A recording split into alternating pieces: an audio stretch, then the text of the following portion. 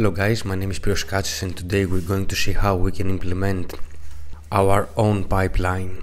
We will see that in the context of processing a request.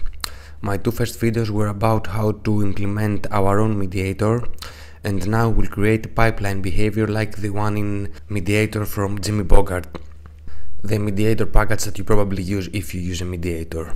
If you haven't seen these videos, don't worry, I'll explain the code right now. So if I go to my custom mediator project, I have separated my commands and my queries because it's easier to handle a command that doesn't return anything. So I began with something simple before handling requests with return types.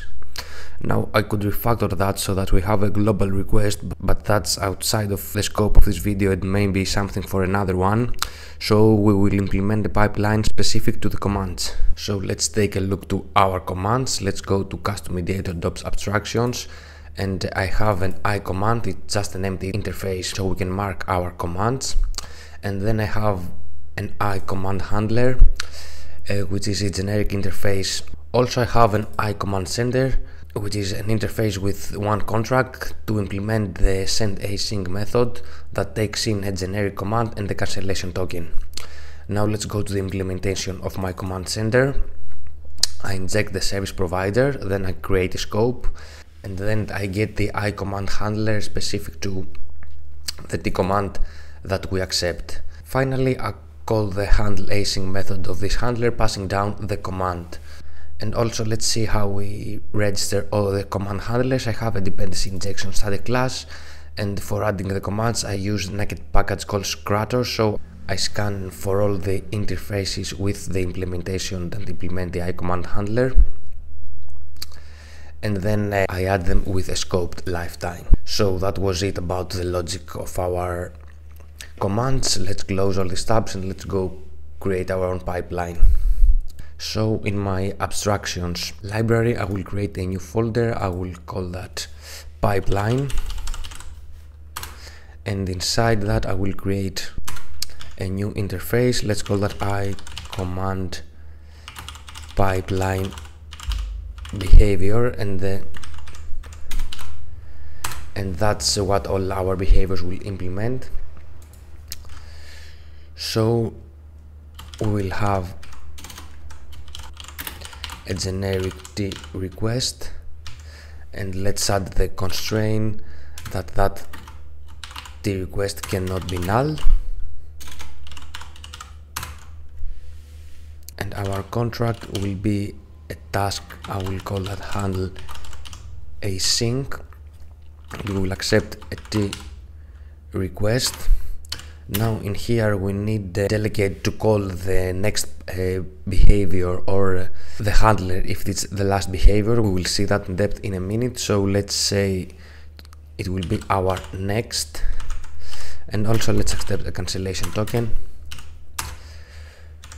Okay, and now for our next we will have a public delegate of a task, and we will call that command handler delegate. So command handler delegate. So let's copy that, let's paste it in here, and actually since it's for commands only, let's call that T command, and let's call that command, and of course let's put that outside of the interface. Okay, so let's see how will that work from the clients of our mediator. So let's go to our API, let's create a new folder, let's call that behaviors, and in there let's create, I don't know, a logging behavior. So logging behavior of a T command, and that will implement the I command pipeline behavior of this T command. And let's put the constraint that this command needs to implement the I command interface. Okay, now this complains because we need to have this handle async method. So let's implement those missing members. Okay, let's turn that to an async task, and let's eject a logger. So private read-only ilogger logging behavior of t command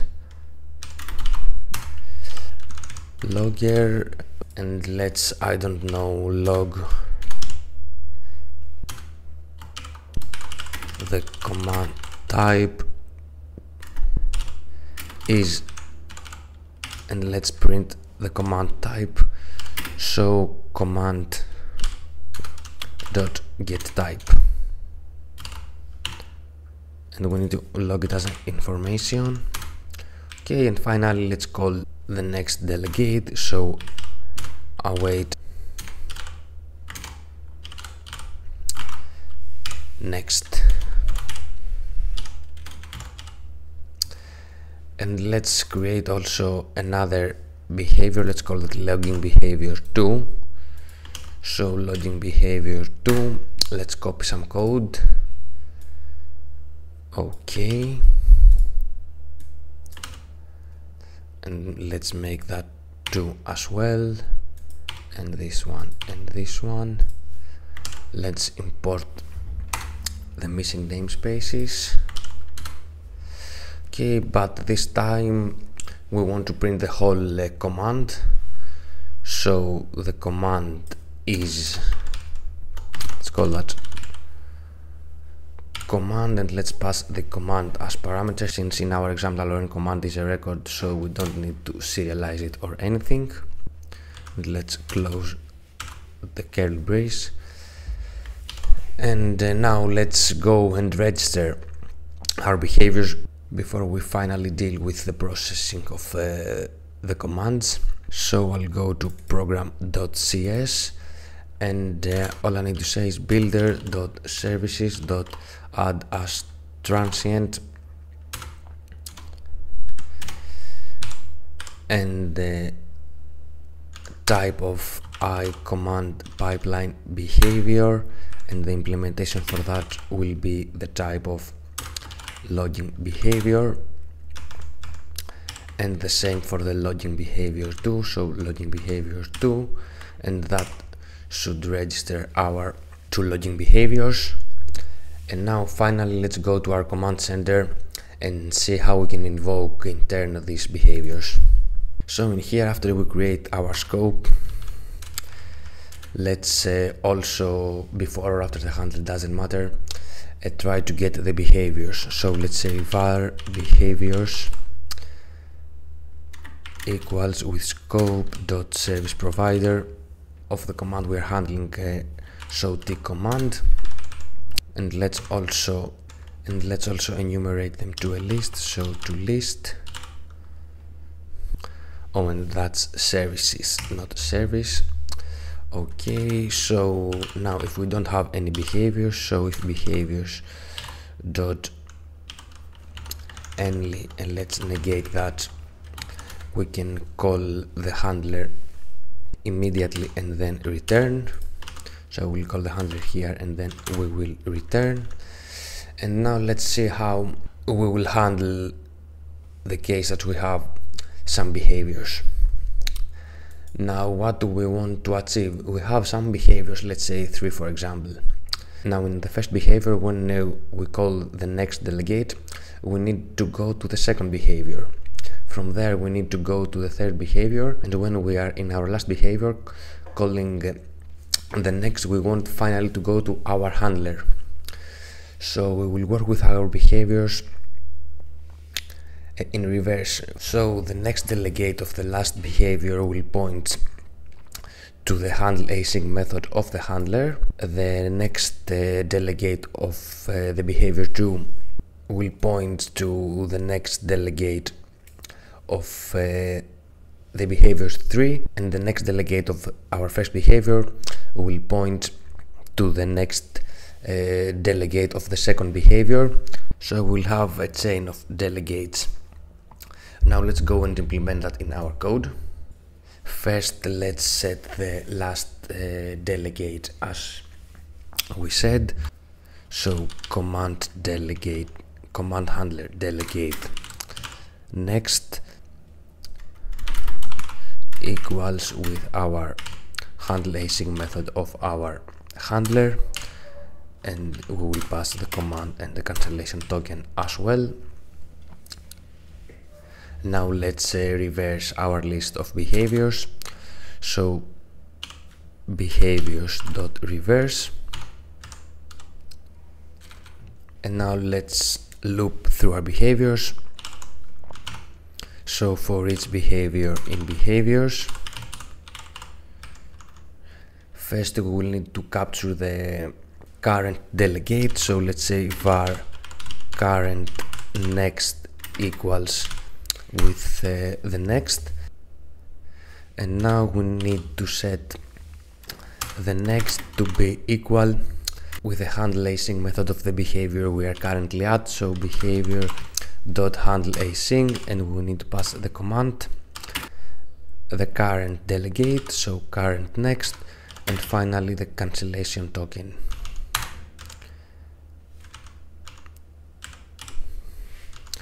And now our next command handle delegate will have all that chain of delegates.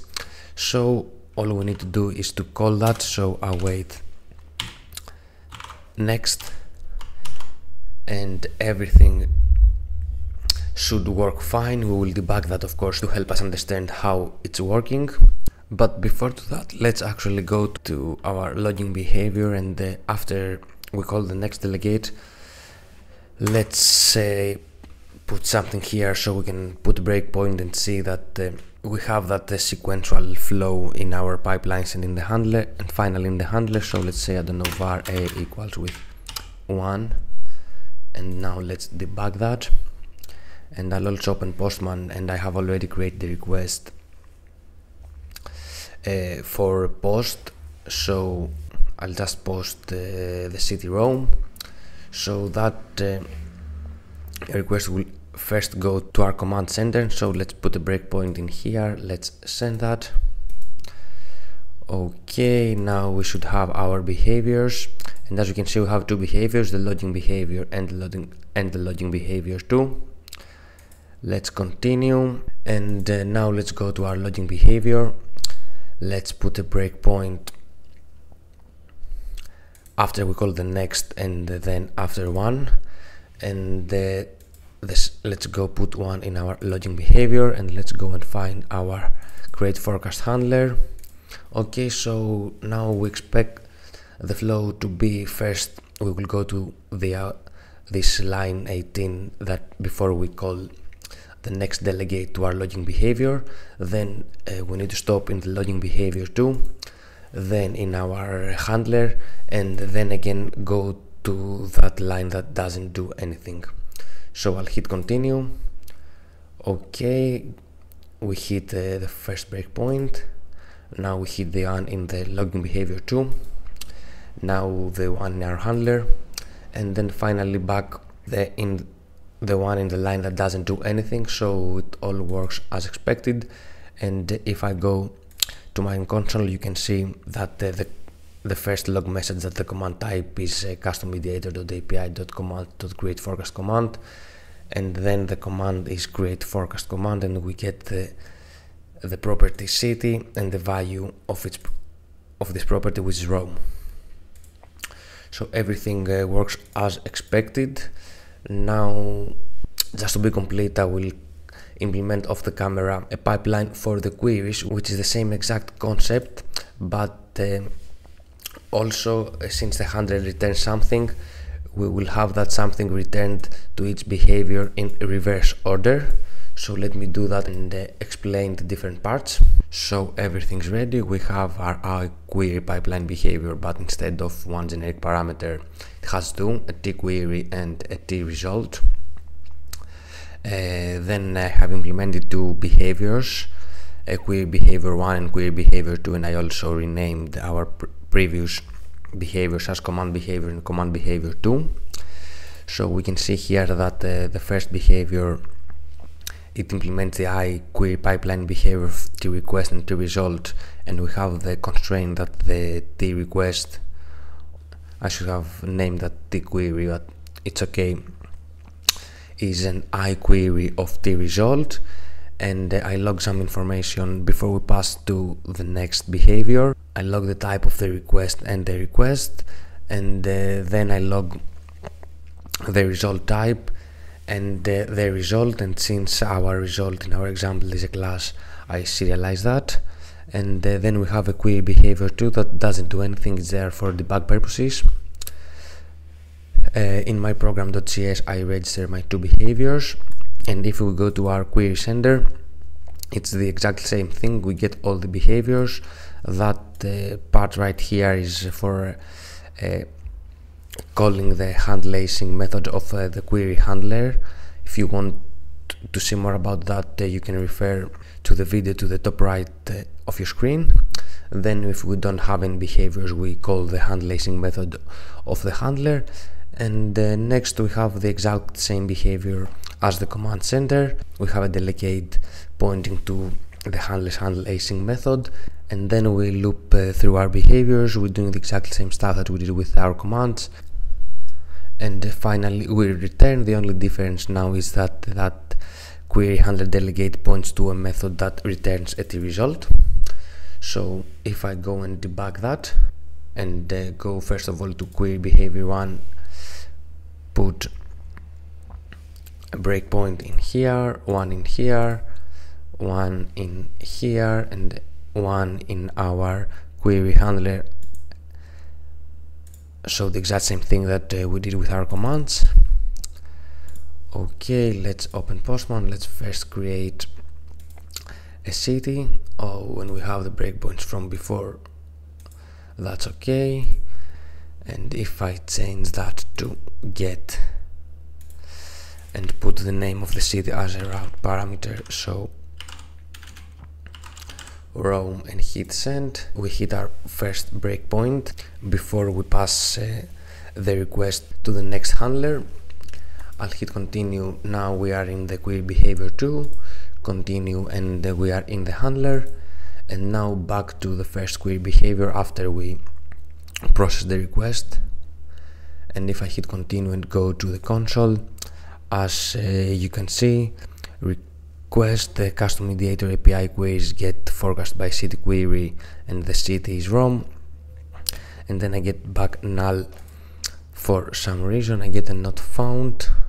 Oh, I had that curly brace in here for some reason, so let's do that again.